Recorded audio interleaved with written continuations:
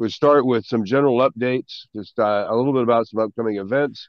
Then Jon Schmidt talking about his put away project clinic. And then we'll wrap up with coast modeling. So just wanted to cover two upcoming events. Somebody's got a mute in the background there. We had a new. There we go. So two upcoming events. September 29th, we'll do our South Bay meet at the South Bay Railroad Historical Society. We're going to try to get back into a regular cadence of a South Bay meet and then something in the North Bay probably in March. And I'm looking at potentially doing something up at the, California State, there's the Railway Museum in Richmond. I think they're the Model Railroad Museum there. They have some space. We could have at least some morning clinics, and that would let us have some afternoon layout tours in the North Bay. Basically in what would be essentially our winter meeting then. And then, of course, we'll have an auction in December, on December 8th. So right now we have 3 clinics planned for SBHR RHS. Seth, Earl, and Richard are going to do a clinic talking about detailing a scene that they are doing, have been doing on Seth's layout based on a pure prototype in the Fremont area, and redetailing that into the scene on the layout. David Gibbons is going to either do his rolling stock check-in process or talk about wheel weighting, some interesting things there. And then what we're going to do in the back room, this will be in the boardroom, we're going to have Frank do his new updated weathering clinic. And if you haven't had a chance to see that, it's really a great opportunity to see a number of techniques for doing weathering, etc. So that'll be in the morning. We'll have a lunch provided, thanks to the PCR, and layout tours in the afternoon, and those will be available probably in the next week or so. Which ones there'll be a few layout tours in the afternoon. And then December 8th, we're going to do the coast auction at the Alameda Senior Center. So with that, I'm going to stop and throw it back to Jon to go ahead and start his clinic for us. Okay, Phil, one quick question. Yes. You said you thinking about doing one up at the Golden State Model Railroad Museum. Is that March? That would probably be in March, exactly. Okay, I'll bring it up to them. That's exactly. It was, I mean, the thought process, just so everybody understands the thought process was to have 4 events. The auctions really, it's easier to do them in a place that we understand and that works. And I think the Alameda Senior Center works. The downside is the long trip for the people from the South Bay. But that's kind of the challenge there. The other 2 events, the idea is to do one in the South Bay and one in the North Bay. And I think, doing them at clubs where they have a space where we can do a clinics and do a couple of clinics in the morning works really well. And the Golden State has a great room out in the front. I know we've done the OPSIG there and, some other things. So I know it's a challenge for them, though, to get it cleaned up so you can do that, because it's always seems to be full of a lot of stuff. Don't worry, we'll welcome you. So I'll just bring it up. I have a board meeting in about 45 minutes, so I'll talk to them about it. Cool. Hey, Phil, another quick question for you for the event on September 29th. I think Earl might have mentioned to you with Pete Cressman's passing, I'm helping Gabby try and liquidate some of her stuff. Yes. And I think he mentioned maybe setting up a table at the event. Absolutely. Absolutely. And I'll just bring down some stuff and lay it out and see what people might want to pick up. We'd set it up either there in the back or set it up outside. Over on the right, I know they've got an area. They generally have some of their stuff on it, though, but we'll figure out something. Okay, well, I'll talk to you offline about that maybe. Yeah, no, and we can figure it out when we get there. I think we're planning on getting there just right around 8:45-ish or so. And the clinics will start at 10. So we'll do 10 to 11, 11 to 12 clinics, and then have lunch at noon, and then have layout tours from 1 to 4. Okay. So that'll kind of be the run of the day. So obviously lunch might be the best time in some ways, because that's when everybody will be there. So cool. Well, with that, I will throw it now over to Jon, and and welcome from the cold North Bay, I guess we should say, way up in San Rafael. So this is, I think, a very interesting clinic, and I'm going to throw it over to you and let you have the stage. Okay, thanks, Phil. Let me go ahead and share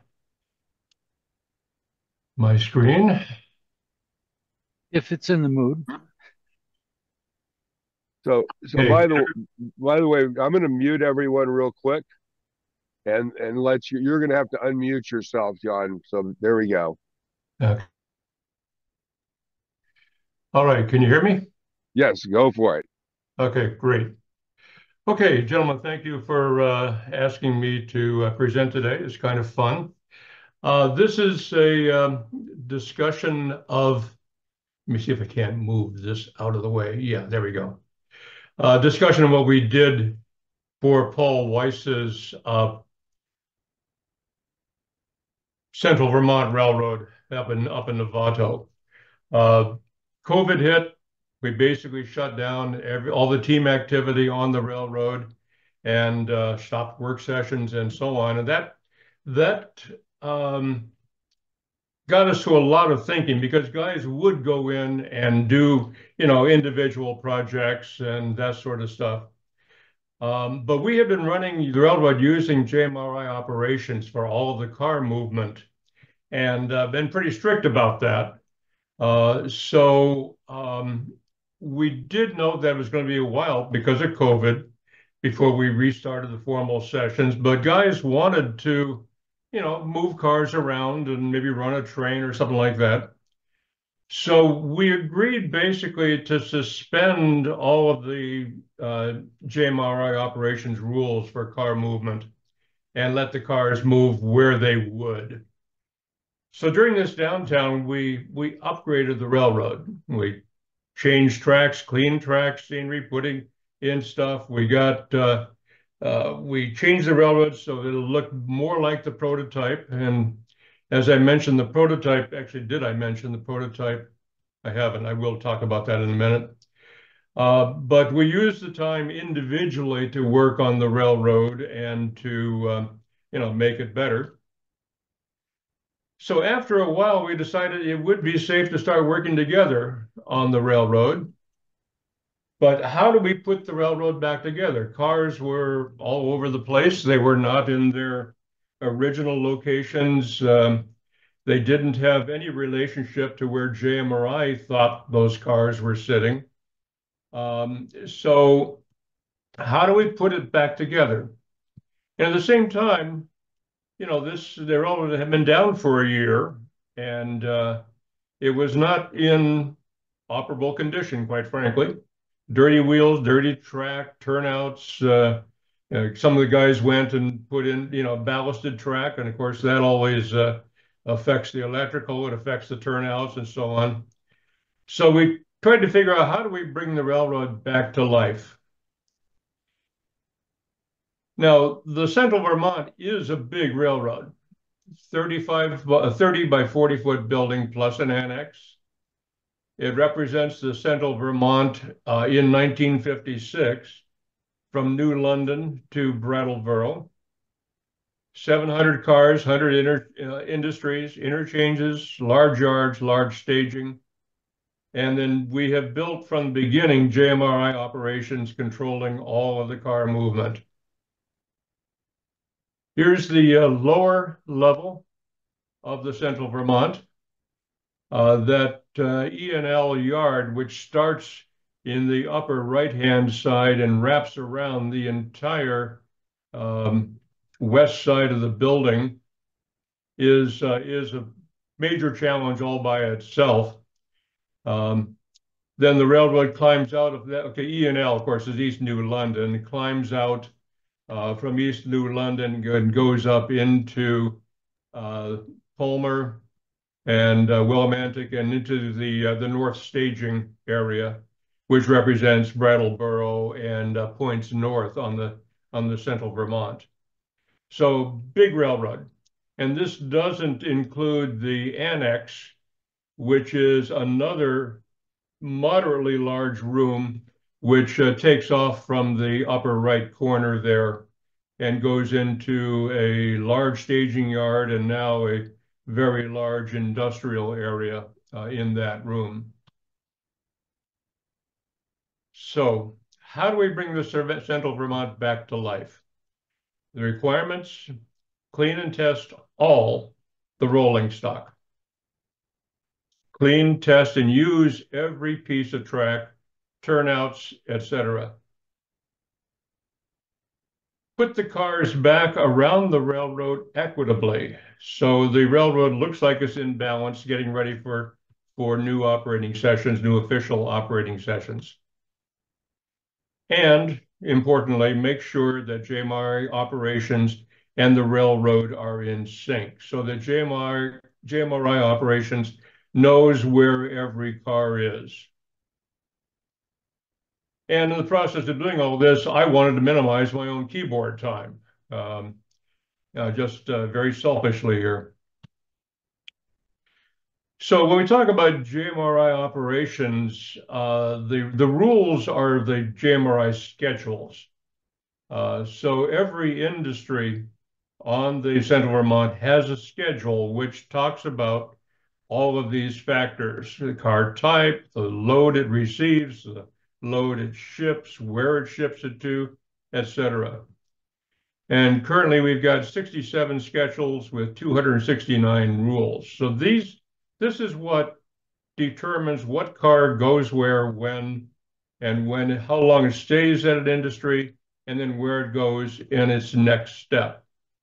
If you haven't looked or haven't used JMRI, it's a really, really powerful software system to run your railroad and make it operational in a prototype manner. So, putting the railroad back together, what are the options? Well, we could hand pick up the cars and put them back into where they were last time before all of this happened. That would be painful, number one, but it also doesn't test the cars, it doesn't test the tracks. And also we did change some of the trackage. So some spurs got shorter, some spurs got longer, some spurs disappeared, some spurs got added. And the same thing is true for cars. Cars were added and some were removed. Wrong era, or the quality of the car, or we just didn't like it, whatever. So this option was not a valid option. Second option is to newly place the cars across the industries. Still requires lots of hands, but the big problem is that it requires checking each car against the schedule for that industry. So if I'm going to take a car and drop it into an industry, does that industry take that kind of car? And that would be manual checking if we did that. And it require a lot of data entry to tell JMOI where we put that car. So this is the screen for setting various things about a car. And basically, for each car we moved by hand, you have to set the location and the track for that car and the load for that car. So I wasn't about to do that. So we want to make sure that the car matches the schedule for that industry. So what was the solution? Have JMRI Operations place the cars. So to do this, we took all the cars from the industries and interchanges and put them in work areas. And so that basically emptied the railroad, except for those work areas. And it was a great time to clean all the spurs and make sure all the turnouts were working, because basically the industries and the spurs were empty. So we decided to clean and test the cars in cuts, and that's a totally arbitrary designation. Take a group of cars, give it a label, and keep that group together, keep that cut together until it's actually put away. And we kept manual switch lists to list the cars in each cut. Each cut got a road test with a full pass of the main line, and we made repairs to those cars as needed. So this way, we, in fact, ran every car around the railroad, cleaned it, checked it, fixed it if necessary, and the cars got healthier. So we eventually had 44 cuts. And as I say, the cuts were arbitrary. So some of them were as small as 4 cars, some of them were as large as 20 cars. Depends on whoever was, quote unquote, responsible for that cut. And the cuts were in various places. They were in various places in staging and the major yards, that sort of thing. So all of these cuts start out in staging or a yard. And then we told JMRI to put them away. And how did we do that? We set up 2 virtual staging locations, a track called Arrive. And when we first started the project, we put every car in this Arrive track virtually. And that's basically, you know, a one-click under JMRI. You select all of the cars and you move them all to the Arrive location. And then we set up a depart location, which will hold 1 cut and, in fact, 1 train at a time. And again, that's select the cars and a click to do the set that all those cars into are, quote unquote, in the depart track. So cut by cut, moving the cars to the depart track, we then had set up 2 JMRI routes. And a route under JMRI tells the trains where it is going to be working at each town. So we built 2 routes which cover the entire railroad. Distrib North for a northbound train and a Distrib South for a southbound train. And of course, because some of our industry spurs are directional, in fact, most of them are directional one way or another, we needed both a southbound train and a northbound train to do the work. Now, the other thing about a route is that you see there is a move column. So as JMRI would populate a town, we could set that town to have 0 moves. So JMRI would not put any more cars in that town. So if it filled up East New London, we would set the moves to 0. If it filled up E&L North, we set the moves to 0 so that it would gradually populate and under control all the way up through all of the towns. So accordingly, we set up 2 trains, DS for the southward train using the Distrib South route, and DN for the northward train using Distrib North. And again, these are working with the 2 virtual locations. Actually, they're working with the 1 virtual location, which is the depart track, which is a virtual track, but it's the depart track. So basically, we would virtually move a cut to the depart track. And then we would build the train under JMRI Operations. 1 click, and that creates the manifest for us to use for that train. And that manifest, of course, tells us what car goes to what spur. And then we hand that manifest to one of our guys, and he would actually physically run the train. And again, this by physically running it and running it intelligently, you're using the trackage, you're using the turnouts, you're using the locomotives, you're using the cars, you're using the spurs. And so as we run the train, and as we run all of the trains, the cars will be put into every spur, every turnout will be used, every locomotive will be used, etc. So JMRI Operations, when it builds that train, is going to take each car and put it into an industry per the schedule for that industry. So we know that when we get done, JMRI Operations and the industries and the physical locations of the cars will be all in sync. So we create the train, we rename the manifest to the cut name, hand the manifest to a team member to run the training while checking everything. We monitor processing the cuts and populating the spurs to adjust the balancing in the route for the next train going through.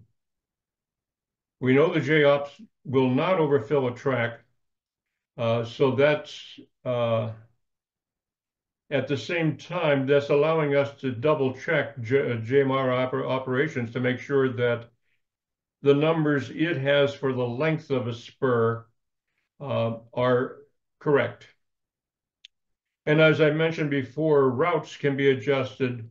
So as a town fills up, or if it becomes as full as you want it to be, you can adjust the route to skip working that town. So after a while, and it took a while, we ran all the cuts.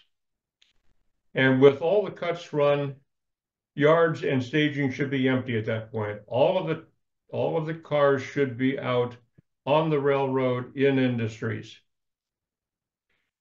So what should we do here? It was a great time to clean your track and clean the turnouts in the yards and in the staging. Totally empty. We'll check for cars overflowing a track, overflowing a spur. Sometimes when you have a railroad this large and you've got lots of guys working, track lengths will change. They'll put in the building and shorten the spur, etc. So JMRI needed to be updated in a couple of cases where track lengths did change, and we need to reflect that. One of the surprising things that I didn't expect was inventory cleanup. For several times I said, who moved this car? This car was in cut 26, can't be in cut 32. What's going on here? Turned out we had lots of duplicates. We probably had about 20 duplicates out of our 20 or 30 duplicates out of our 700 cars. And in some cases, we had multiple duplicates of the same car. So those cars were pulled, set aside for renumbering. So we're almost done. Industry and interchange tracks are full of cars, nothing in the yards, nothing in staging. We need to prepare for a normal operating day. So we need to get cars back into the yards, get them back into staging. So to do that, we ran one or more complete days of standard trains or selected trains. So these trains would leave staging with no cars and come back with cars pulled from the industries per the JOPS schedules and the wait times. It repopulated the yards, repopulated staging, and went back to, got us closer to rebalancing the railroad for normal operations. We did run special trains as needed to clean out some areas of the railroad, not clean out, but to rebalance some areas of the railroad. So we then resumed normal operations. We started the process of the repopulating of the railroad back in January 22. Took us into March to do the cuts And then we ran several sets of standard trains and special trains. And we did the next formal operating session was in August. Summarize, the process was fun. It worked. Cars and engines were vetted. Track and turnouts were vetted. Duplicate cars were identified. And JOPS issues were fixed. The big deal was that the railroad was repopulated according to the rules we had built for each industry. And then the railroad was ready to resume normal operations, although it did take a while for some industry spurs to achieve a normal inventory count. I mean, when you do something like this in the early stage where you force cars and keep putting cars into an industry track and you get them all the cars out of the yard and all the cars out of staging, our industry spurs were pretty full. So it took a while for that to get back to a normal operation. So that's the presentation. Here's the references. This presentation is out on my website, which is the bottom line there, nnrwy@trixanddesign.com. And thank Ed Marin for the photos of the railroad. And are there any questions?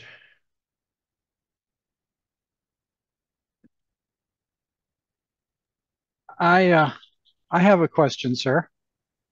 Yes. On the as you started moving trains around and problems were discovered, did you have a separate crew maintenance away and a rip track crew that would immediately go to work on whatever track work or rolling stock problems that cropped up? We didn't have it quite that formal, Dave, but basically, if one of our guys was running a cut and putting things away and he came across a bad turnout, either he would fix it himself or he would ask one of our team members who likes to work on track to fix that turnout. We would pull a car out of a cut and basically fix it right there in real time. We wanted to get each cut to stay together and get fixed in real time and then get distributed together rather than trying to. It would have been a lot of, frankly, keyboard work for me to have to keep track of, okay, well, we took this car out of this cut and put it over here, and when is it coming back? And we create a new cut for that. And I didn't want to do that. We fixed the cars in real time, and we cleaned track in real time. Same thing for turnouts. Thank you. So essentially, if you think about the railroad, then the balance on the railroad is that you have essentially the capability of having all the cars in industries or all the cars in yards. So if I kind of look at the overall car capacity of the layout, it's kind of double the number of cars you have. Yeah. So the Central Vermont happily had the ability to do that. It had the ability to take 700 cars and dump them into industries. So there was a track capacity in the industries and the interchanges to do that. If there hadn't have been, we probably would have changed the trains so that it would put it into the industries and the far end staging. Right. Something like that. But, to keep it simple from my standpoint, we stuffed them all in the industries and then rebalanced after we cleaned the staging areas and the yards and went that way. Because I imagine that setting up JMRI for the first time is a challenge with that many cars. Well, yes and no. If you have a spreadsheet with your cars, and that spreadsheet, has got the reporting marks of the car, the location for the car, you can import all of that into JMRI Operations in one fell swoop. It's the schedules Right. for each industry, which is the big deal. And we've, over the course of the last, well, over the course of the life of the Central Vermont, we've documented every industry, what it does, what it received, what it shipped, all that sort of stuff. And that document has grown to about 50 pages. And what we've done is, based on that, I've set up the JMRI schedules for a particular industry. Now, typically, an industry is only going to accept one or two types of cars. Right. And it'll receive a load and it'll ship it, receive a load and ship empty, or vice versa. It'll receive an empty and ship a load someplace. So a lot of the industries may have only 2 or 3 rules in their schedule. Right. On the other hand, you get something like a team track, and a team track will accept every kind of car and, you know, all kinds of loads and stuff like that. So a team track schedule could easily be, you know, a dozen lines or more. The good news is that you can use the same schedule for each one, for all your team tracks. You can just copy the schedule then. Yeah. Yep. But what is key here is the use of JMRI's custom loads. So everything we do with these schedules involves a custom load. It might be grain, it might be flour, it might be scrap steel, that sort of thing. And the custom load is what is probably the most important thing of what car goes to what industry. So you set those up, and the system then runs very smoothly based on that car and that load and that industry. So I think what you're saying is to do JMRI, you start with what the loads are that different industries need, and then that defines the cars, and then that defines the schedules. Exactly. So JMRI is industry oriented as opposed to car oriented. So when you build a train to leave staging, that JMRI will look at the cars in that train, look at the potential loads for each car, and then match an industry to a car that's leaving on that train. So it's not the kind of thing where you've got a 4-cycle way bill where that car is going to go the same route, you know, every 4 times around the railroad. It's the case where you know that a particular industry receives flour, but that flour can come out of North staging on any car, and in fact will come out of staging on any car that is capable of carrying flour. So it just assigns those in staging then. Yeah. Cool. So staging. Now you can do it. You can run JMRI without staging. You can run yards and stuff like that. But normally, well, what we do, we have 2 large staging areas and a couple of smaller staging areas. But a train that leaves staging will be assigned loads and assigned destinations based on the needs of the railroad. Right. Cool. Well, are there any other questions? I know we kind of veered off of the basic topic there, but I think it's very interesting to see how JMRI Operations was used here. And it's easy to see how creating essentially a virtual structure and moving things around allowed you to have the software do a lot of the work for you. And and I have to say there's a bit of Tom Sawyer in the fence here, with convincing everybody who hadn't been able to operate for 2 years that, oh yeah, the right way to do this is not to do it by hand where I have to do a lot of work. The right way is to do it by the computer telling you guys which cars to move. I think that's brilliant in and of itself. So with that, thank you very much. Thanks from everyone, and appreciate it. Thanks, guys. Thanks for inviting me, and we'll see you later. See you around. Have a good one. Enjoy. Take care. You're welcome to stay, by the way, if you want, but your call. I've got family commitments, so thanks, guys. Cool. So anyway, with that, I'm going to just go ahead and open it up. We've got a fairly small group. Any exciting modeling things to talk about? Any new projects, new builds? I've got work I'm going on now. Phil, I'm curious. Yes. The club locomotive, there's a locomotive on the ACCRS O-scale layout, which is the Western Pacific 3007. Do you know if that locomotive is personally owned or is it a club I think it's a unit? club locomotive, but I don't know for sure. Yeah, at some point somebody said, "Oh, that one's Phil's," and that didn't seem right. I think that was mine. Okay. Well, notice what's missing in 3007. There's nothing inside the shell.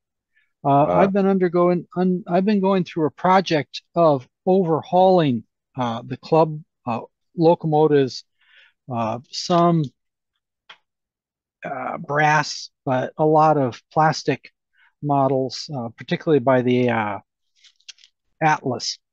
And here is here's a drive mechanism, one of the trucks, and it is interesting how rough a duty the locomotives on club layouts that do public shows can get.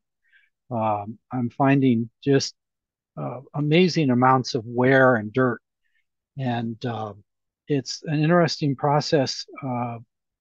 There is a person at Atlas who's in charge of O-scale parts, and I and Wayne Bryson have been working with him on and off, trying to find out if somewhere in their storage they had parts for the locomotives, and so we're just trying to get them back up and running well. And it's been an interesting process. When you have a locomotive that's 10, 15 years old, it can be a real challenge. And it's, you sort of question your sanity until you get a price for what a new locomotive costs. Not a fancy one, just a new locomotive without a lot of bells and whistles and O-scale will set you back $500,000. Which at first, I just, what? But that's the price of doing business. And the thing is, trying to keep a fleet of motive power up and running is turning out to be a real challenge. So I've been working on that, but I'm also working on another project at the club. Anybody guess what these are?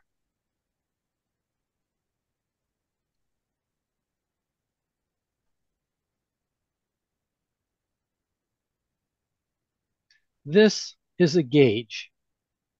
The turnouts on the layout are also beat to death after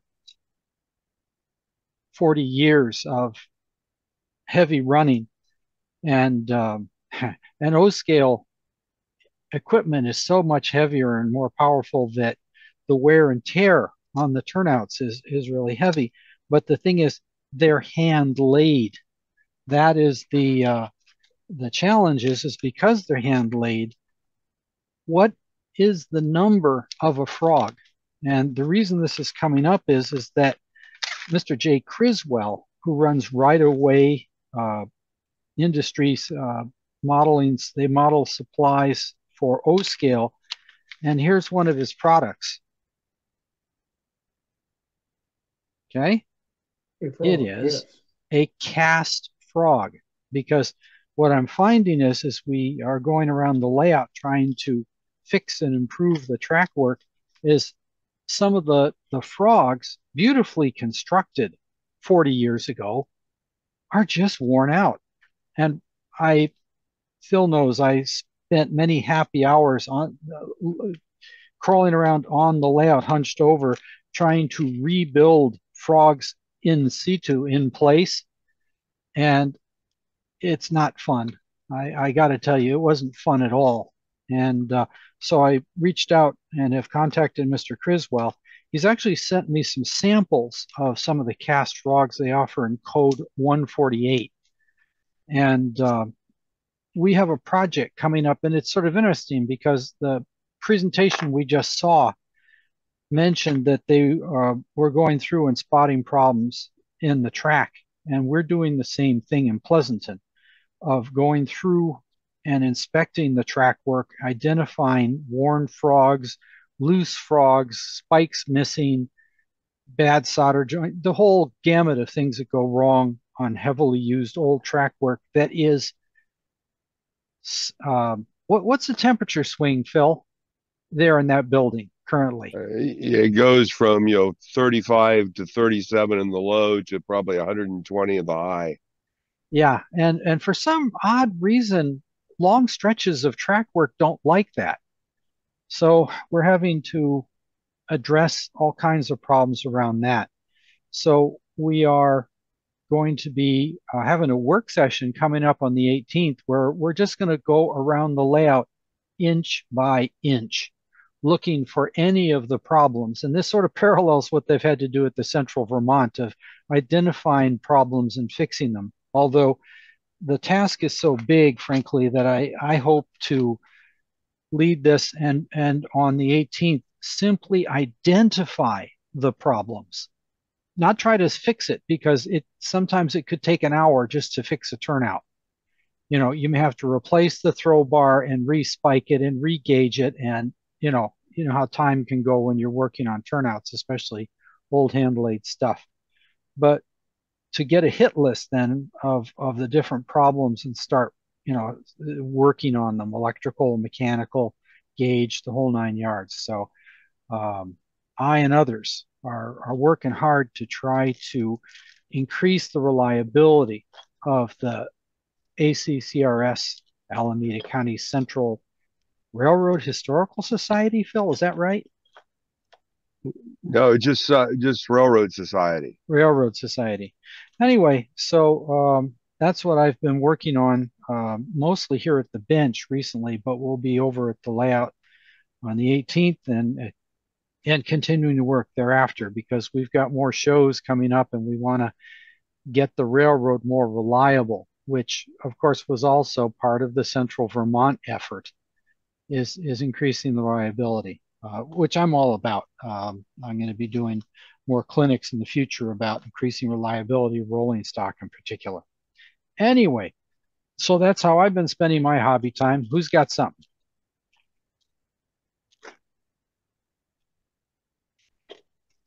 Or if anybody has a question for me, like, are you out of your mind? I have a question for the group. It's not necessarily you, because I don't ever done this. I'm in the process. I've gotten into this new thing of trying to build a reasonably long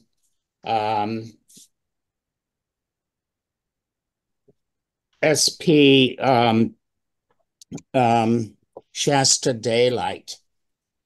And the only cars that you can get for this are kits from Union Station. And I got my first one for a 38 seat crew coach, crew car and coach. And I'm wondering, has anybody in this group had experience with building Union Station HO passenger cars? And if you would, you don't have to do anything now, but I'd like to be able to identify the person and have conversations. Wow. So you get a core kit, it says, and the sides. And so you have to, Yeah. You're not quite scratch building, but you're busy, aren't you? Yeah. I've got the kit. The core, for instance, parts on the core. Mm. And unfortunately, I've got my background burr in. And the sides in here somewhere. Best thing to do is hold a piece of paper up behind it. Hold a piece of paper up behind it. Do you have a piece of paper? Yeah. So hold a piece of paper up behind it, and that way I it'll. understand what you're saying. I just have to get to the paper. Yep. No, I understand. Mm.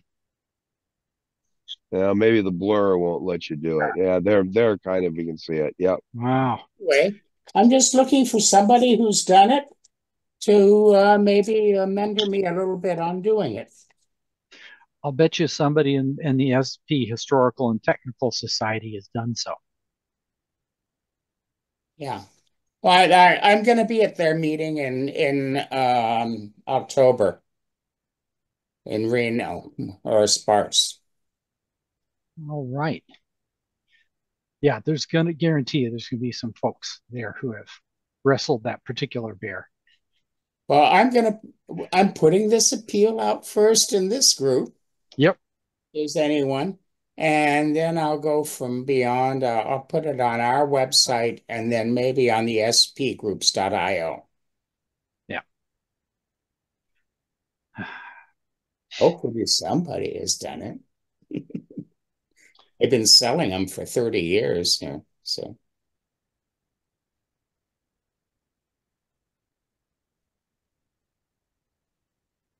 Who else has something to share today?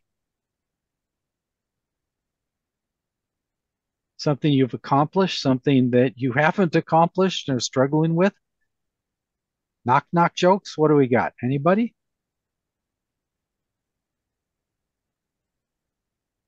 Well, this is a little on the lame side, but I actually started laying track on my layout this week. So Excellent. That's a big accomplishment since I've been That's not lame. That's great. working on this thing for some time. If you were at the LDOP SIG meet, I presented the layout in PowerPoint back in January. And so at that time I had, kind of sort of some bench work. And so now I'm actually putting some track down. This is the bench work we see behind you? It is. Let's see, it looks like what, 40, 42, 45 inch high? Oh boy, I'm not sure. I could measure it. I can put a measuring tape on it, but it has to accommodate all the bookshelves and filing cabinets and all of that other shit that goes with a home office, Yeah. I built, see that? You see all those shelves up there? That's where all my books, where a lot of my books went. I built shelves all around the room up high to put all of this other stuff up there to get it out of the way.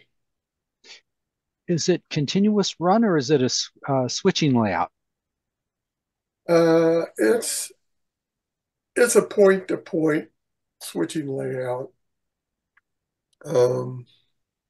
It's going to be kind of a G shape because there's 3 doors in this room. There's one in the corner over that way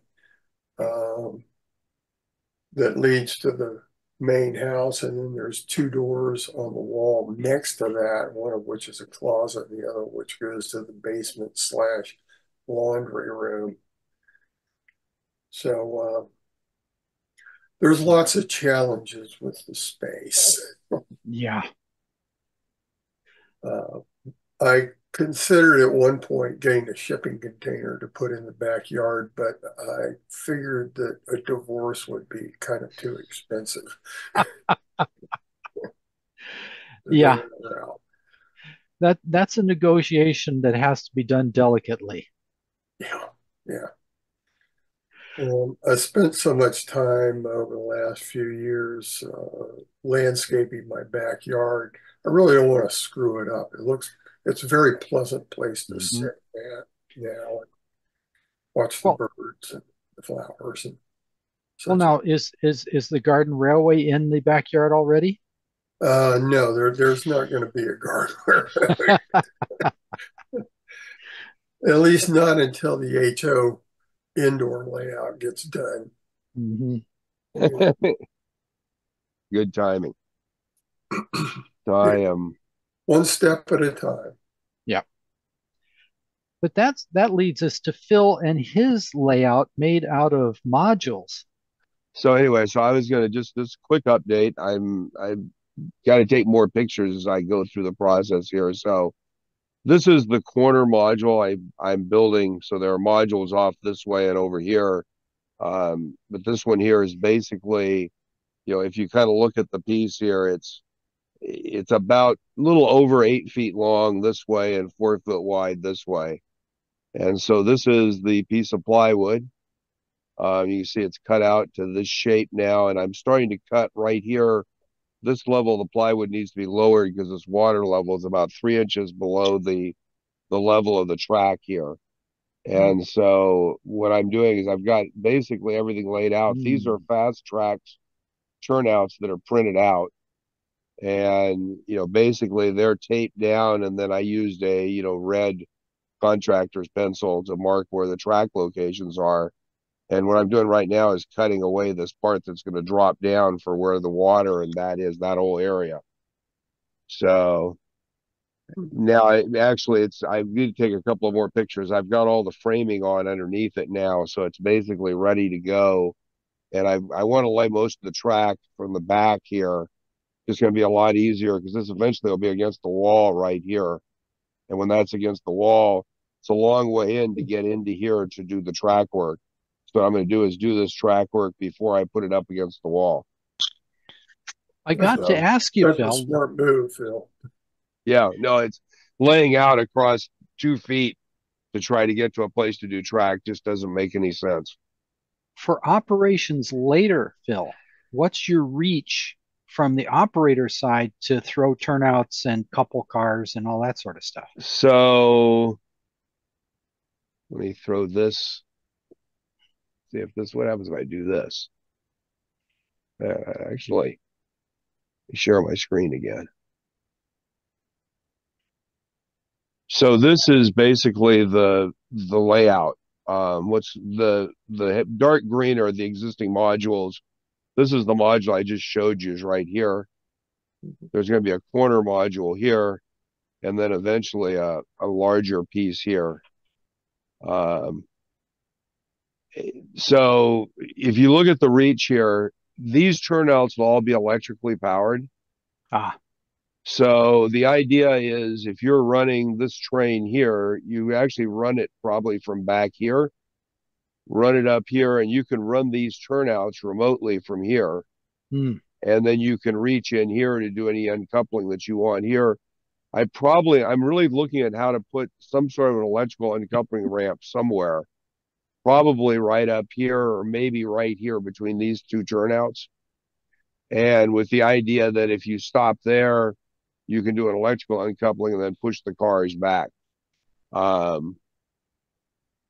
That's a decision I have to make because, it's a lot of ways on the ON30 side, a lot of people have cut, and I think I've cut some of my coupler strims off because we typically don't use the electric uncoupling ramp. So, but from here, if you look at the reach, it's about, this distance from here is 32 inches. So that's about 24 inches right there. You might be, especially with that new lighted uncoupling pick that you upgraded.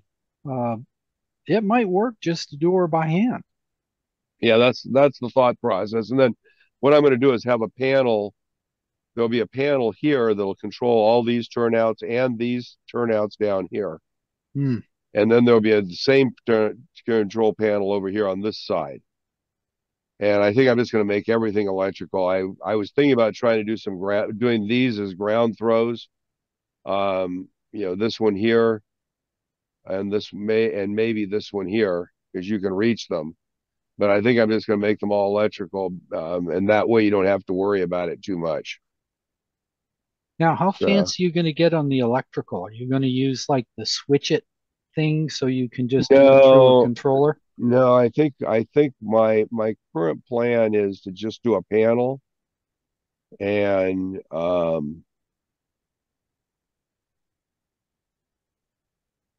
me see how this I don't know how easy this is to see. So this is actually FreeCAD. Hmm. And so if you look at that's a control panel.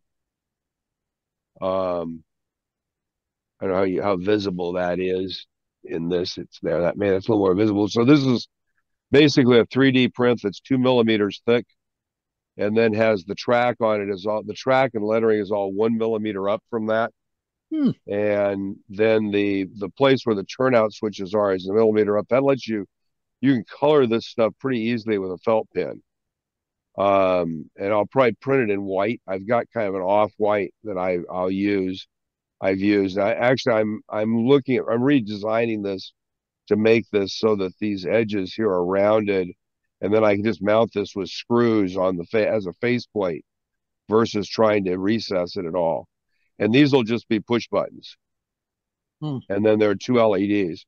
And I'm just going to use a switch it. My decision was that a switch it made the most sense. So if you look at that area, there are 6 turnouts. So a switch 8, is a little bit more. You got a couple that aren't used, but I'll probably do all of those from that one switch 8, maybe the 2 on the other end also, and just run them across there. So that gives me 8 turnouts to control. And, the advantage to those is that that you can use DCC control on them, or you can use a push button. And then they're, latching. The other way to do it would just be to try to do something with latching relays. I've done that before, but it's kind of a bit more work because you got to go develop it on your own. But yeah, you just want to latch it one way or the other with a push button. And then you take the lights and you run the lights to both places. Hmm. So it ends up being, you got, 4 wires for a control panel. Kind of regardless of how you do it, you've got 4 wires that have to run there. 2 wires for the switch and 2 wires for the LEDs. So if you've got, 8, if you've got a control panel that's got 8 switches on it, you basically have to run 4 Cat 5s.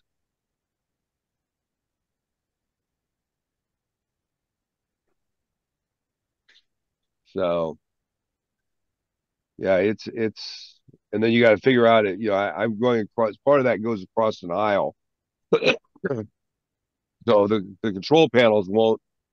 So all that has to go across the aisle then are the outputs to the turnouts, and basically what I'm going to do is do those with the output to the turnout, and then I'm going to take the turnout switches controls and use that with 12 volts to power the LEDs, because that way you don't have the LEDs trying to be powered off of the switch it. And I'll end up, I think, using tortoises probably, or I may look at the MP10s from TT West. Is that the same thing that Seth Newman offers? From Seth Newman's company, yeah. Actually, Richard, who was here, I don't know if he was here earlier or not, but Richard actually imports them and sells them with Seth. Hmm. Kind of like do with the light pick, which the light pick is up on Seth's site if anyone's interested. It's and there are all the different versions. That we're putting a version up that's got let me, if you're interested in that stuff, let me see. Is it isn't here? I don't have a picture of it. I have one on my hand, Phil. Yep. A inexpensive LED flashlight, come on. The black plastic part is a 3D printed thing that Phil developed, and then it's made to accept a good old bamboo skewer, which works great for HO. And notice it has a very directional beam, so when you're uncoupling, it lights up the spot where the coupler is beautifully. In addition, if you need to read a reporting mark on a car, the lighting isn't good in some spot in the layout, this thing will let you read the reporting marks. And it was based on something that Micromark offered that really wasn't that good, but Phil imagineered this thing. into a much more useful tool. I have a bunch of them that I have for my little railroad. Good stuff. And you can get it from Seth Newman's. Yeah, so these are the ones from Seth. Ah, And so basically you can choose the ones that David which uses uses a bamboo skewer that can be replaced. Seth really likes this number 16 tapestry needle. So this is a steel needle. And then these are dental picks. And basically, it's a 3D printed collar, and you can get it either in orange, which lights up, or in black, which basically doesn't light up and concentrates the light down below. And what we did is we actually decided, because we had a lot of people say they didn't know which one they should get. So we're going to do a bundle that basically is the orange dental pick, the orange tapestry needle, and the black bamboo skewer. And so normally these are $13 and these are $14, but the combination of the flashlight with the 3 is going to be like $23. So, it's pretty cheap on Seth's site, especially if you're going there to buy something else and then you combine the shipping. So, Can you put the website on the groups.io? I will. Hang on. Let me get you the link, the direct link. Yeah, but I'm not in a position to copy it down right now. So No, I understand. I will get it for you. wholesale. Yeah.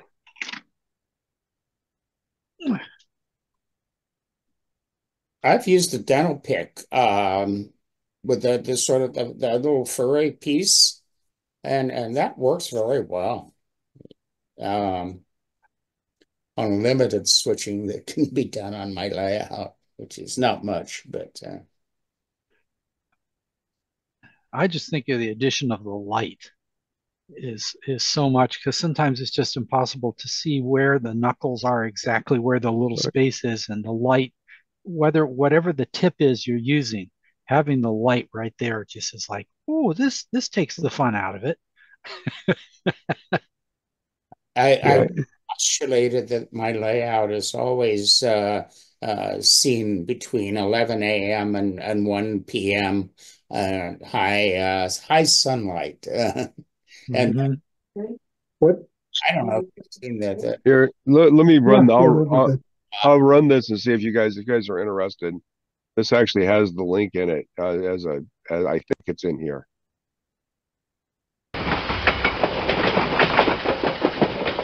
Introducing the Light Pick, the best uncoupling tool for model railroad operations. The challenge in uncoupling cars on a model railroad using traditional skewers or other tools is the ability to clearly see the coupler and to insert the tool into the precise position in the coupler to enable smooth uncoupling. The Light Pick solves this by providing accurate light right where it is needed. Even in dimly lit areas or where shadows between cars makes it hard to see the coupler, the Light Pick makes it easy to see the coupler and to insert the pick into the precise spot to optimize uncoupling. The Light Pick comes in 3 pick options with the 3D printed collar available in black or high visibility orange. The Light Pick includes an industrial-grade pocket flashlight that uses 2 AAA batteries that are included. The bamboo skewer Light Pick uses the popular bamboo skewer as the uncoupling pick. The skewer version of the Light Pick is designed to insert a skewer and hold it in place for uncoupling. The skewer can be replaced if it breaks or if it wears out. The length of the skewer can be adjusted by cutting it to the length desired. Another option is a number 16 tapestry needle as the uncoupling tool. This is Seth's personal favorite. The tapestry needle Light Pick is made with an extension to put the needle at the right distance for uncoupling. The dental pick version of the Light Pick incorporates a standard dental pick.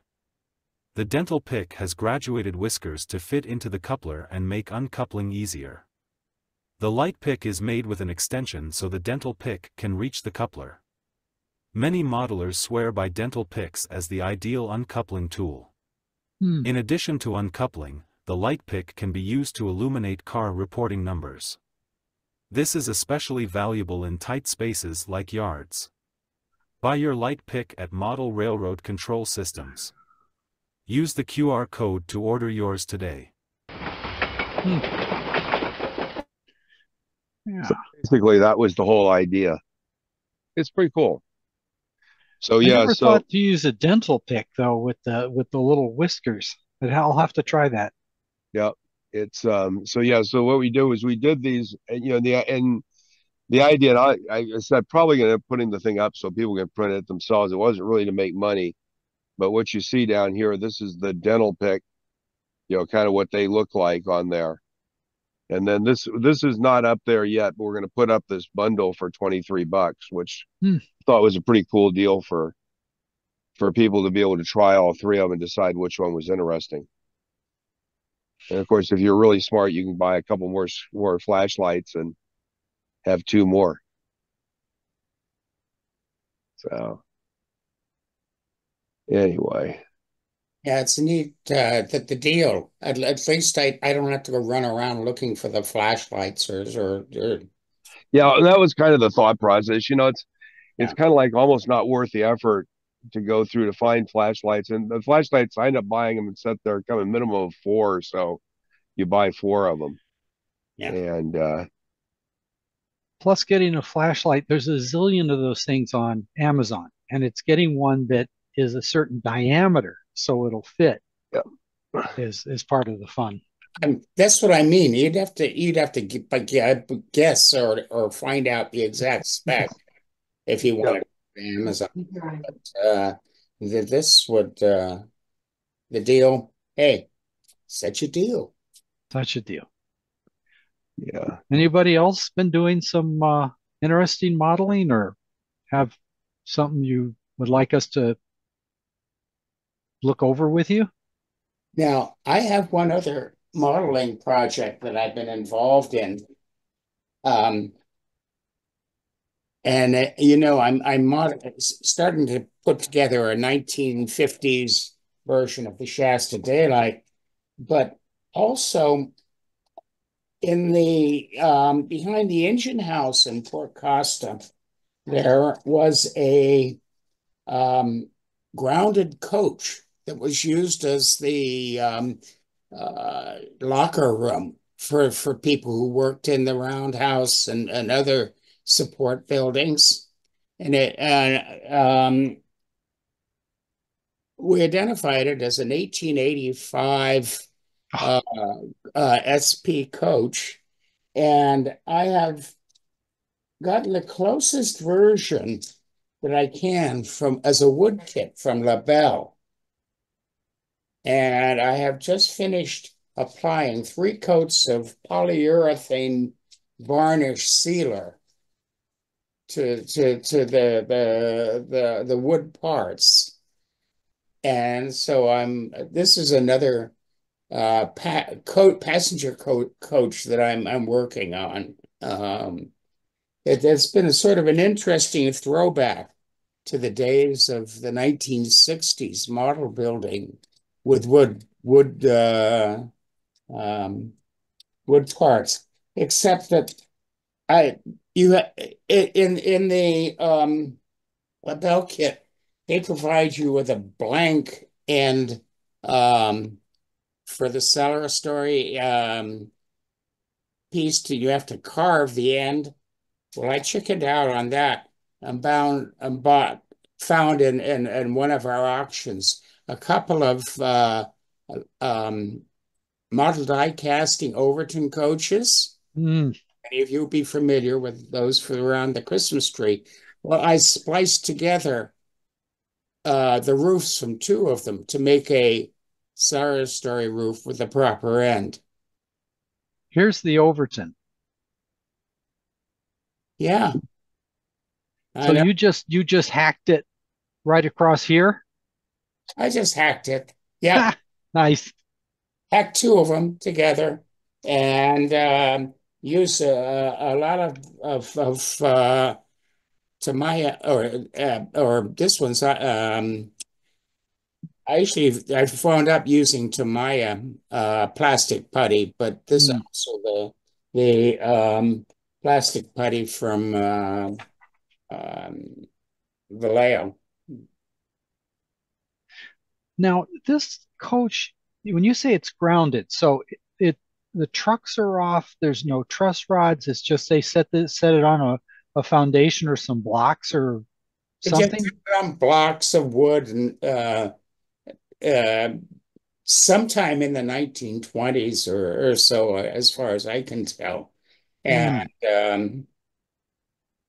we identified it and actually found a copy, a picture of the SP coach in service in the 1940s as a crew car on for maintenance away.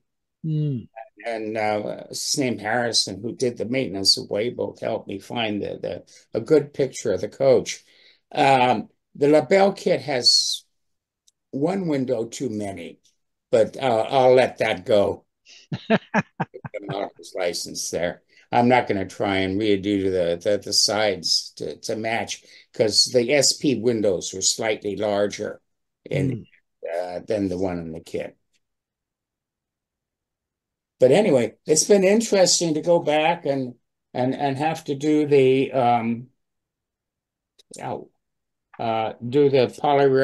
the varnishing and so forth and sanding of the wood parts. Now, as you're modeling it, has it been painted over with some maintenance away color, or is it just flaking paint and gray wood? Yeah, it's been painted in the barn red that the SP used for engine houses, wood engine houses, and any of the support structures for the engine house, such as the foundry and other things. Not so much the foundry as the blacksmith shop that was in back as a separate building. All right. About a year ago, I built a proper model, not a mock-up of the blacksmith shop. Now this is your Port Costa model, right? Yeah, it's a Port Costa. The small engine house and turntable and so forth, which I haven't built, that supported use for helpers to push freight trains up to the bridge at Martinez.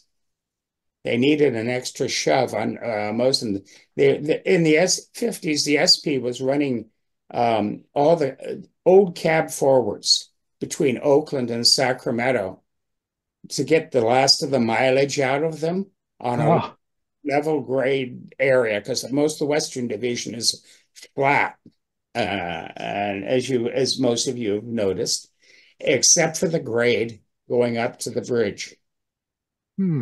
And anyway, they needed an extra helper, and the helpers would actually be covered, wouldn't be coupled. They'd come up behind the caboose, and it required a steel caboose for any train that was going to do this, and a steel underframe caboose. And then they'd shove it up and to the level of the bridge. They wouldn't couple. The coupler would be loose at the back of the caboose and the engine, and they go across to Bahia, which switch on the Benicia side, and there they'd wait for dispatcher and clearance to cross over to the westbound track and back down all the way to Port Costa. But the helper operation is really what I'm modeling, or at least one end of it. And that was more interesting to me than yard switching. Are you going to have a cab forward there at Port Costa on your model? No, I can't fit the whole train on my layout, which is only 14 feet down. I don't know if I'm going to find a used cab forward that probably a plastic one from BLI or Intermountain that Yeah. not too good, and just have it there, sit there as a photo prop. It just makes me sad to think of those mighty locomotives relegated at the end of their lives to helping push trains up a quarter-mile grade. They didn't use the cab forwards to push. The cab forward was assigned as the road locomotive. Oh, okay. Menno. Actually, Roseville, I think they went out to the Roseville. All right. But they used little 280s All right. stations for the pushers because the consolidations would fit the 70-foot turntable at Port Costa. Ah, okay. Thank you. Ah. So there was a fleet there. I counted on photos, maybe 10 of these consolidations sitting in either the shops or the ready line at when in 1950s photos. Now that grade starts just east of the current Martinez Amtrak station. Is that Yeah. correct? Yeah, but there was no room for an engine terminal at Martinez. Right. Besides, the SP had this existing engine terminal before the bridge was built. Mm. It was built originally in the 1880s and lasted until they dismantled the whole thing in 1960. Mm. It's a very fascinating little operation. Ah, thank you. Well, the Port Costa Ferry was the logical place to put it. Lord Port Costa was originally the south end of the ferry. Ah, The Port Costa to Benicia. Up until 1930, they had to put the whole train on a ferry and ferry it back and across the Carquinez Strait. Now, obviously, a very intensive labor and everything else, and cost of the ferry and everything. But it wasn't until the 1920s that they got the U.S. Army Corps of Engineers to relent and allow them to put the lift bridge across the east end of Carquinez Strait, what they called Suisun Bay Bridge. hmm. Now that ferry, starting from Port Costa, is the existing Benicia fishing pier where the other end of that ferry actually came in? The Benicia side may be preserved. The Port Costa side was totally dismantled. You just saw Right. there where the ferry piers had been. Mm-hmm.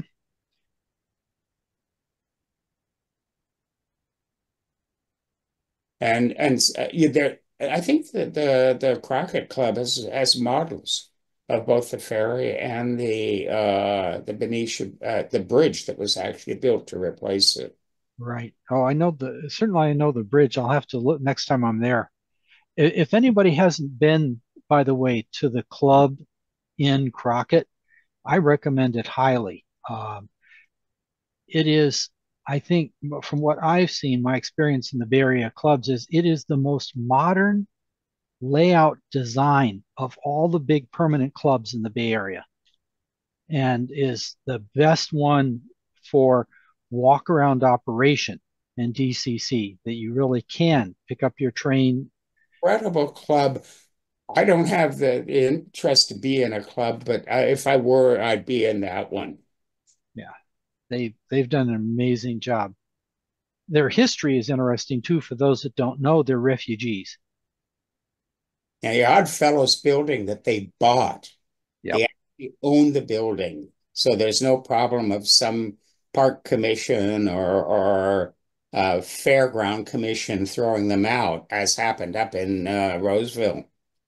Yep. Well, in Napa, they got driven out. But the Crockett guys came from the fairgrounds in Vallejo, and the fairgrounds felt like they needed to make more money, and so they basically just ran them off. But they landed on their feet down there in Crockett, and I think that was an amazing feat that they did, and I suspect they worked really hard to make that all happen. I haven't heard the whole story, but it's just great to see a club that refused to go down and actually has created an amazing display there. Oh, and they do have a Lionel layout upstairs. You have the three rail. What's the name of that group, Ken? That's there in the upstairs of their building in Crockett. Yeah, well, it's two levels. Yeah. But it starts up on the second floor, goes to the third floor of the building. Right. Anyway, they modeled all the way from Oakland to the Sierras, and selectively, and it's quite a fascinating thing. Both the Western Division and the Sacramento Division. Yep. The SP. Oh, and it takes a long time to traverse that railroad because it is huge, just huge. I think if you're running scale speed, it's almost an hour to take the something from Oakland to there. Reno Sparks. I think it's called the Carquinez Toy Train Operating Museum. That's it. Thank you, Phil. Yeah. That's particularly like if you take family with you, especially young persons. That one is a crowd pleaser for young persons and makes how shall I put it, wives of our age get nostalgic too. Yeah, there's a second layout in there that's for the toy train stuff, for Lionel and so forth. And well done too. And they're actually separate admissions. You've got to pay twice if you're a visitor. I know I paid for the wrong one the first time I went. And had to sort of say, hey, wait a minute, my $5. It's for a good cause, Ken. Hey, Dave, that Overton coach you showed, yes, sir. Who makes that model? Model die casting. Oh, it was model die casting. There are thousands of them out there, in every flea market. Everybody bought them to run around the Christmas tree and so forth. As did I, but then it turned out HO scale under the Christmas tree at this house didn't work very well, so I slid upscale to O scale for my Christmas tree. I've got actually 1, 2, 3, 4, 5. I've got 6 of these coaches on a future railroad when I'm not at this house anymore and have room for a layout. I'm going to use it as part of a modeled tourist railroad. A little railroad museum that runs a tourist railroad, and I'll run all these 6 Overtons as the passenger train that the tourist operation will run. If you want scale length coaches from the 1880s, take 2 of them and you can splice them together, and there you go. They will splice. I'm looking at one. Yeah, I'm not going to butcher them, Ken. I'm gonna stay. Let them run at this length. Well, the thing is, are these Overtons actually? Was there ever a prototype for them, or are they what's the word I want to use? I thought it was a Sierra Railroad prototype. One of the cars is a prototype for Sierra. Was modeled sort of after this is back in the 70s when model die casting and other didn't really want to go out and do true prototype things. They sort of clobbered them together as what sort of looked realistic in their designers.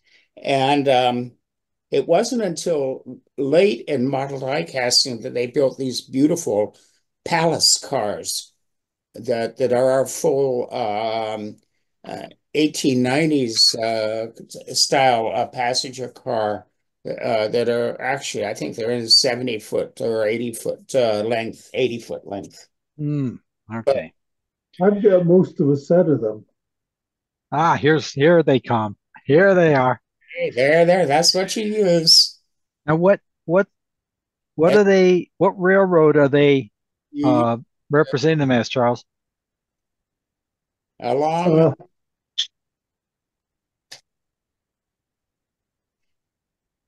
This has been painted. The roof is painted red rather than the black that they were originally. Mm-hmm. But there is no road name on them. Oh, okay. Ready for decals, right? You can put the letterboard any decal you want. Well, the model die casting shipped them in every fantasy railroad from the gory and defeated on. Yeah. Yeah, I'm not going to worry about the fact that they're not prototypically, that they don't follow a specific prototype, they're not the right length or any of that. But for the purpose of amusing guests to see the cute little cars behind, I've got a little SP consolidation and just trot it around and say, oh, there's the tourist train coming through, and it'll be a crowd pleaser. For about 30 years of model die casting, I think they were like a cash cow. Uh-huh. Because they sold across to people who weren't model railroaders. Yep.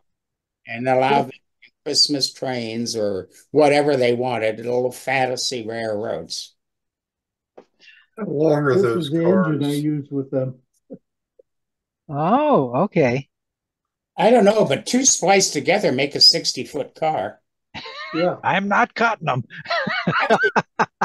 In SP's term parlance, it's a 60-foot car, Right. but it's actually a 68-foot because they measure between the bulkheads of the passenger section. Right.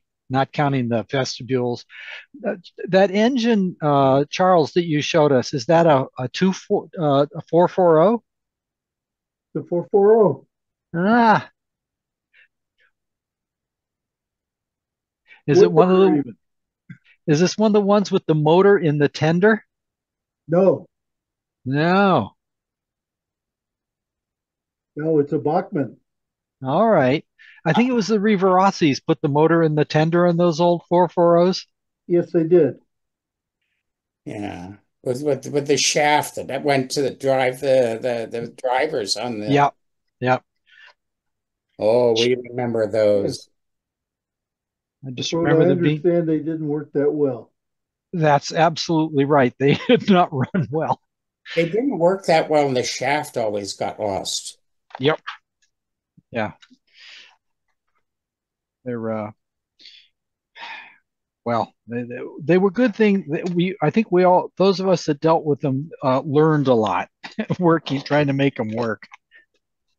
When I was working in a hobby shop in the 80s, they I can remember people coming in about Christmas time and wanting to get the shaft. We didn't have any spares. Yep. Spares.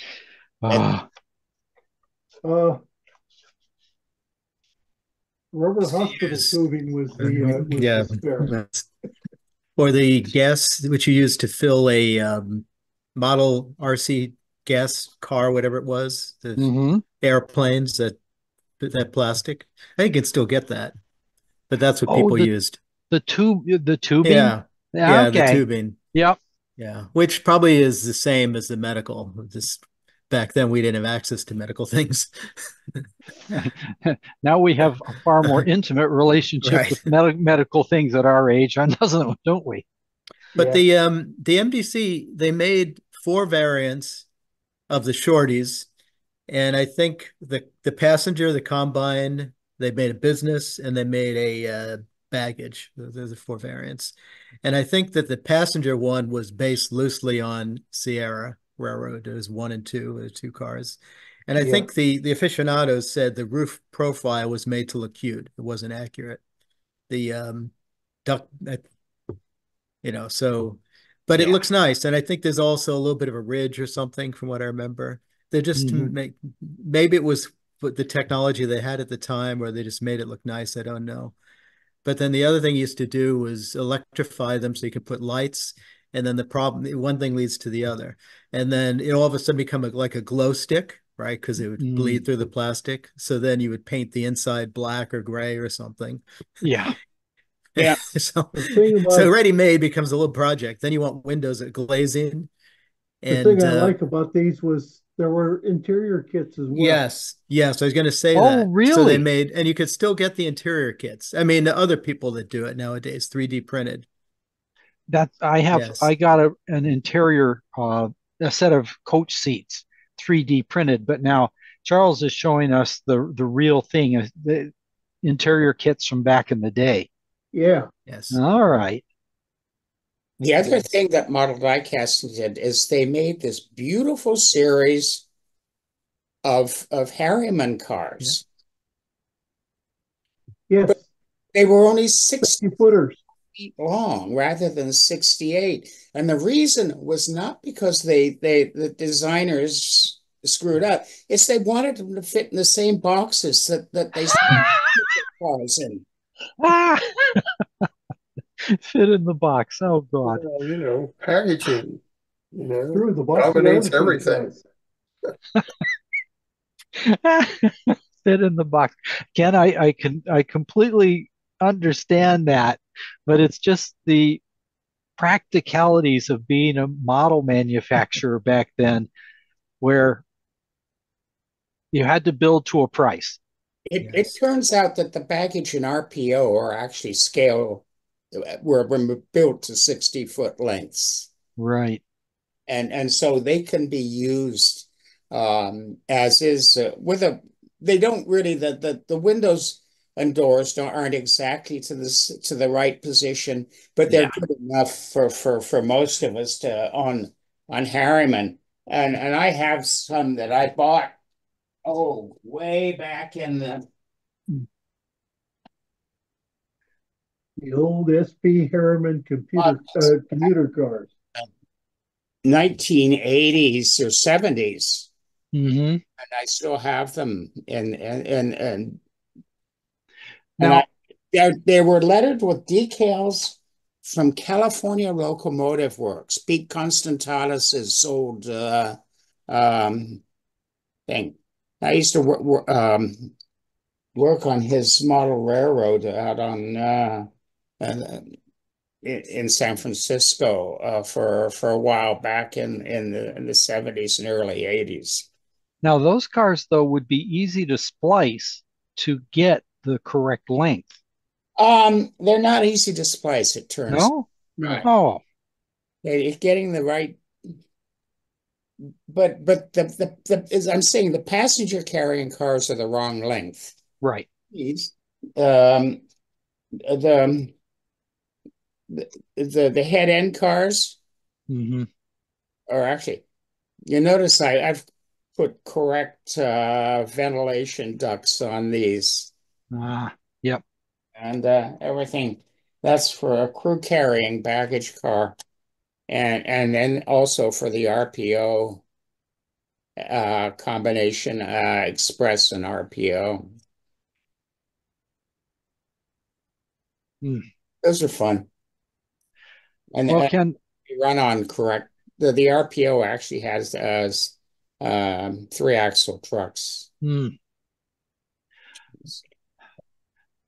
I managed to avoid all of this, Ken, because my main passenger train is an Amtrak Coast Starlight from the 1980s. So I just bought the Japanese-made Kato cars, and I'm done with big passenger trains. I wasted 2.5 hours on last Saturday watching a video that somebody took from a sleeper all the way from LA to Portland. He had really good focus out the windows. wherever you were on the Starlight. The whole 2.5 hour video. A 2.5 hour YouTube video. I don't know if I'd watch the part where they're in the Central Valley, but I certainly would watch them up around Mount Shasta and down, the Cascade Yeah. line. This went from up the coast route. It didn't go Ah, to the valley. oh, okay. This is the Amtrak. It's about 6 years ago. It's six, Mm, and it was sort of interesting. It had a lot of interiors, including the dining car and all of that stuff. And they still had China plates at that point, so it must have been old. yeah. And but it was interesting to me because I grew up in Portland and had at least one time, several times taken the Cascade go back to between San Francisco, where my parents had moved, and University of Washington in Seattle. Mm. To have the money to ride passenger trains today, I need to win the lottery because it's expensive. It was cheap then. It was the cheapest form of transportation to sit up in the coach. Didn't take a sleeper as a student. Right. But one time I did manage to catch in 64, the fall of 64, one of the last Shasta daylights because they discontinued it at the end after 65. Um, it didn't meet with the pool trains in Seattle or in Portland to get to Seattle. And so I had to stay overnight at a college friend's house in Portland. And I can't remember whether we drove together up to Seattle or whether I took the pool train between Portland and Seattle. Well, we would be disappointed in you if you drove up instead of taking the train. Vincent, what have you got today to share? Anything? Yeah, I've got the what they call the 3/4 dome. Yeah. Jesus, 3/4 height. On order from Rapido. They're making it. And the only reason they're making it is because Canadian Pacific has one of the last ones preserved and has remodeled it into a car for their business train. And the owner of Rapido, of course, in Canada, he's a total CN fan, and he had to have that car. So he's making all the SP versions. Yeah. Expensive. It's $170 for a passenger car. Yeah, that's a little steep. Vincent, do you have anything today? Yeah, I could share a little bit. So What you got? It's September and getting ready for Christmas. So no, seriously. So we always wanted to have a couple of layouts around the Christmas tree and traditionally do the one under the tree. But I was making one for a corner that has a little hill scene. And it's funny you talk about the Overtons because I actually was taking out some of the Overtons that we have with the 440s. And so making a little loop that goes up and down, everything. We'll see how it turns out. It probably not operational, but it'll look nice, hopefully. Okay. This will be a static display. Yeah. All right. Yeah, because I was thinking if you say up and down, and I think No, about no, a no, no, 440 no, trying to no, pull no, no. anything up No, no, grade. no, no. No, this is just it'd be totally just for looks. And then we'll take it to the next level next year. Yeah. But the wrong time to start thinking about that is November. Yes. Better is June, but kind of the summer kind of escaped us. That's Now, good. what scale train are you running under Oh, the I'm train? all HO. I'm all HO. So, and I do have some of the micro trains, which are HO, kind of like on N scale. So if we ever do turn it to be operational, we'll have to, maybe that would be better because you're kind of N scale or N gauge, right? The scale is HO, the gauge is N of the track. Yeah. Oh, wait a minute. So you're Oh, talking there's something about called HO narrow HON. gauge? There's something called HON 30. I Right. said 3. I might have said it incorrect. Okay. HON 30, which is more of a European thing. Right. And it's N gauge track, but it's Right. HO scale, kind of. I think Yeah, it's yeah. a little, I think it's, So they don't run really well, but it doesn't take a lot of space to do something reasonable. May I advise you to be ready to vacuum a lot? Yes. I actually had to abandon my HO train under the tree. So I'm sorry, I don't interrupt you. No, carry on. So that's the problem. It becomes more maintenance than fun. So I started making little platforms that would go under the tree. You only have to set it up. You never have to go buying for a tree again. Oh, I see. No, that doesn't work in our house. So that's why I was looking at something on a corner that's not necessarily under the tree. And even if it's larger scale, I mean, we grew up with standard gauge. That'll take you back a little bit. My father had Lionel standard gauge, which is big. Standard gauge? Standard, yeah, it was standard gauge. Standard gauge. If you do any research on Lionel, you always think of O gauge, right? Right. 3-rail O gauge or high rail. Yes. Ah, that's it. Except look at that. I think that's the one. I think he had one like that too. Well, still does actually. Yeah, so we know everything about and tinsel would short out the track and things like that. So yeah, over the years. Now, you don't have the lead tinsel, otherwise it doesn't look like a tree. I've never heard of Lionel standard gauge. This was obviously pre-war. If the car that Charles just showed us is any example, I think back then, Lionel the prices on it either. Lionel made standard gauge. American Flyer made what they called wide gauge, and there was a couple of other manufacturers. They all ran on the same 3-rail. Marks actually. The curves were different.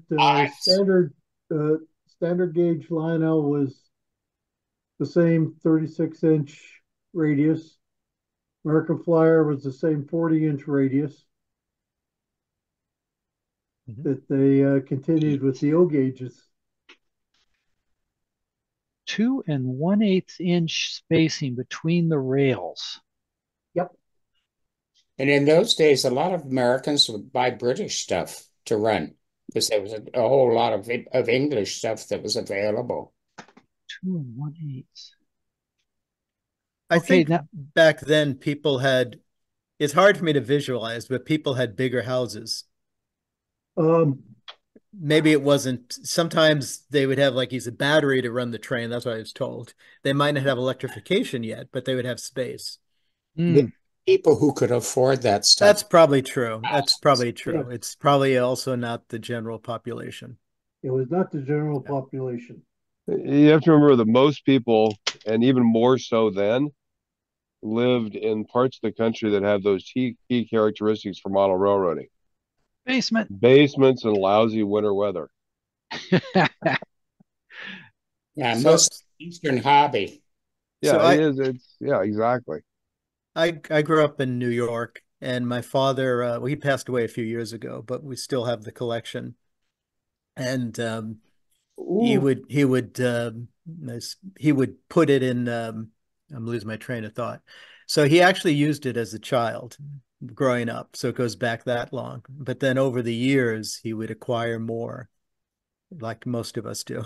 And I think there's only one car that he's missing that he never quite got. But other than that, he got everything he was looking for. And then over Christmas, we would set it up. And we still have it in the basement on the East Coast. Here's a piece. Yeah, that's the track. Good that's the grief, track. Look at that. And they had these little bars that you push in. Do you have one of those to connect two together? There's like a black, when you connect two of them together, and a very clever locking. Yes, a clip. The clip that comes in under the two ties. Yes, it was very clever the way they did it. I've got those also. Yeah, spring clips. Spring clips. Yeah, it was very clever the way it worked. So that's what we grew up with. Lionels were plain and black, and American Flyer was bare tin. For some reason, he didn't like American Flyer. I think American Flyer was Connecticut, and Lionel was New York or New Jersey, and he was kind of partial to that. But around that whole area, he started probably in the like I said, he grew up with it, so he had it all his life. But I think in the 80s and 90s, he started trying to get, because we were, pretty much moving out of the house around that time. He started trying to get more pieces to finish his collection. So the thing that made a problem was that the couplers are not compatible. Within his set, they are, but he didn't use. You're talking about other brands, American. Yeah, I think American. Oh, maybe I'm Gilbert, AC Gilbert. Is that right? AC Remember Gilbert, the other? They were American Flyer, I think. Yeah, American I Flyer. think those became the successor of S scale. I think. Yeah, But they were not compatible as far as I remember. Gilbert made S-scale American Flyer.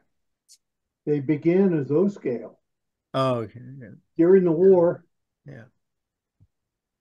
The Which war? World War. Civil War. Well, that's right, because they were both operating during the First War too. Mm-hmm. But the American Flyer made O scale, O gauge, 3/16 scale, and that was what became S after the war. They went to the two rail from the three rail. Mm. So in 46, last end of 45, the American Flyer came out with the same 3/16 scale on two rail track.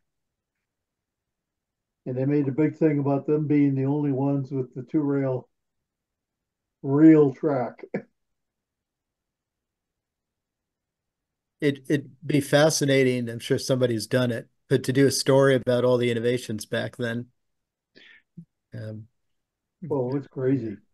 The article in Wikipedia I'm looking at here, it says standard gauge, open parentheses, toy trains, close parentheses, covers some of this history. Some of the competitors and the backing and forthing and trademarks and just there was a lot of stuff going on. Yeah.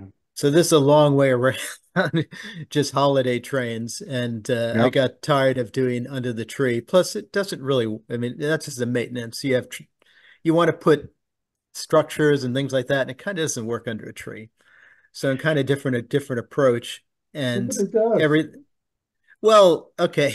I have a 12-inch stand that's 18 inches square. That goes in the middle of the plywood base with the white sheet over it. Put the stand. Tree goes on top of the stand.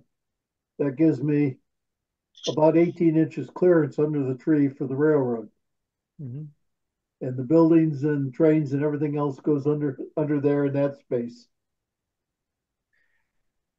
And nostalgia. So the stand is higher than the. I think I need to take a bio break. So yeah.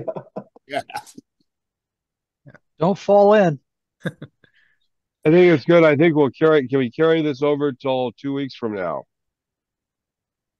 Yeah, but it's been this nostalgic talk has been great though. I've really enjoyed it. And Vincent and Charles, thank you very much for bringing this up and showing us, and Charles showing us some of this equipment. I had no idea about this part of model railroading history. Oh, really? It's fascinating.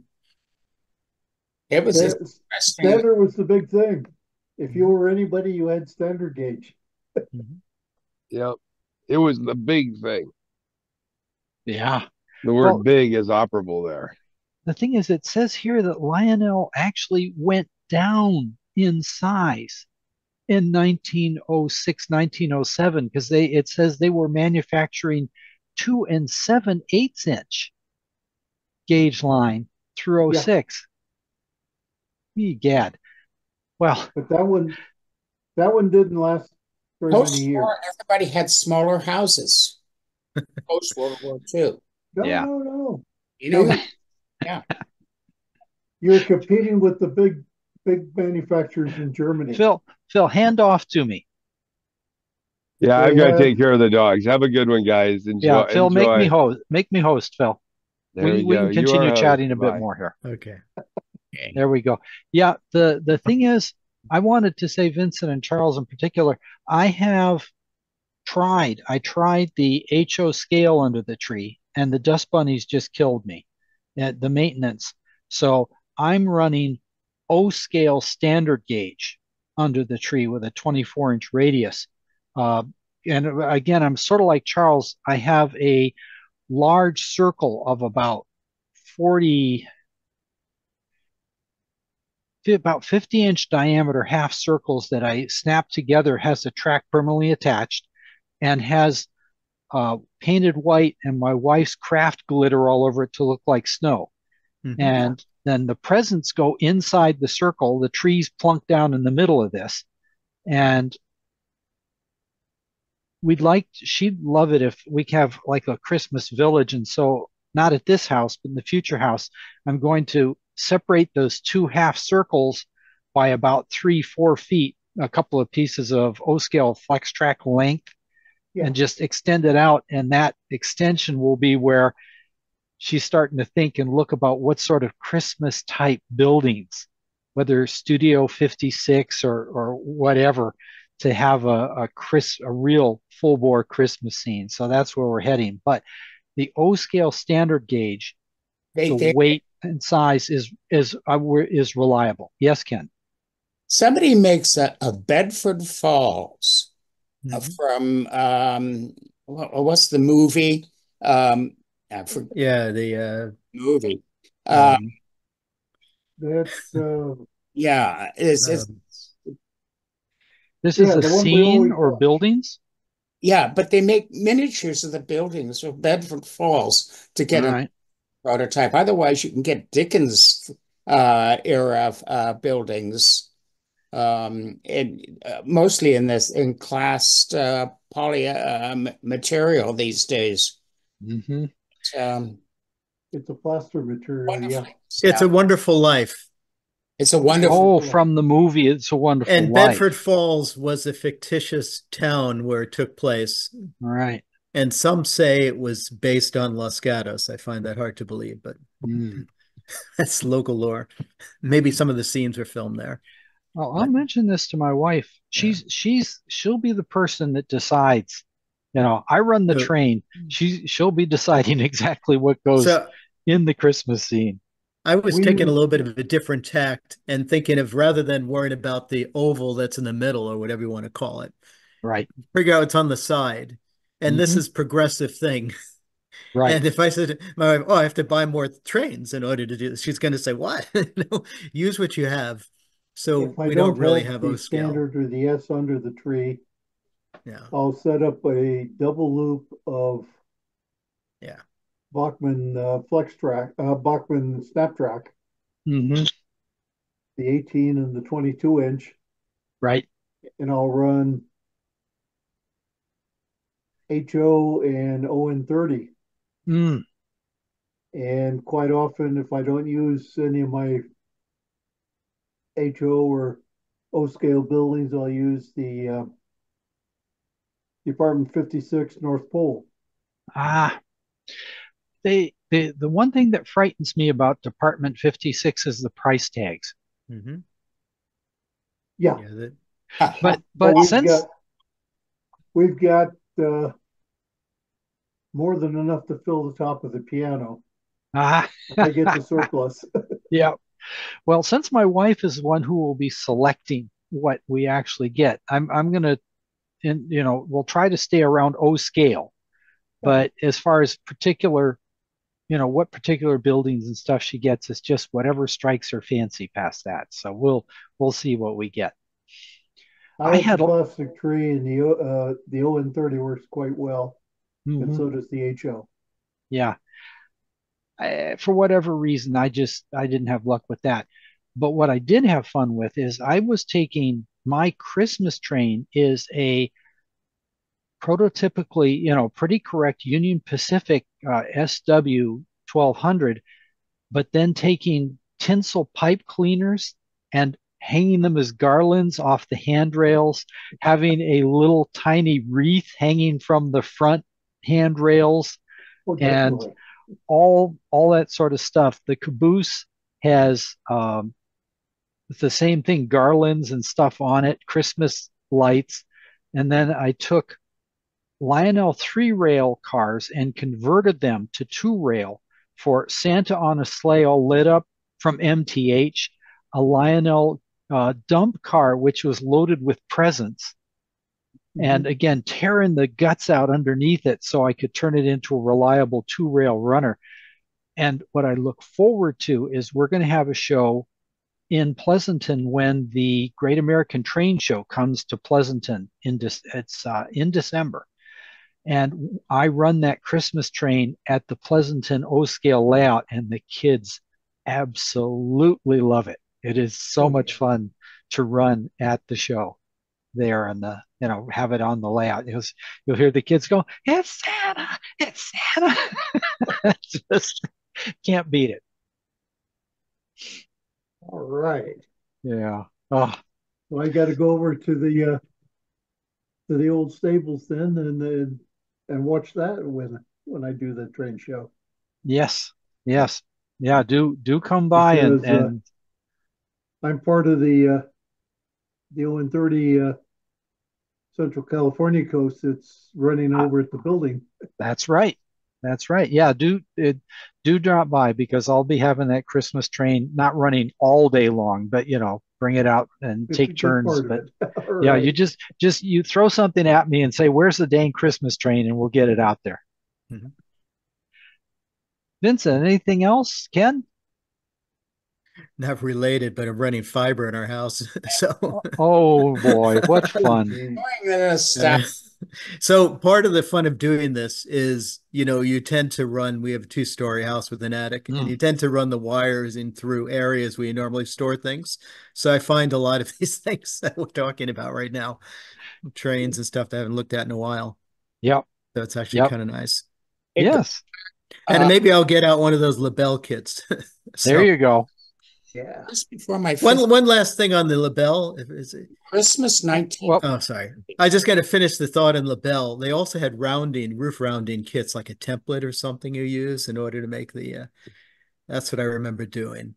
Getting the shape right. Yeah. Yeah, and also right is subjective, because that's why they didn't pre-do it. That's what I was told, because the shape is a little different depending upon what you're modeling.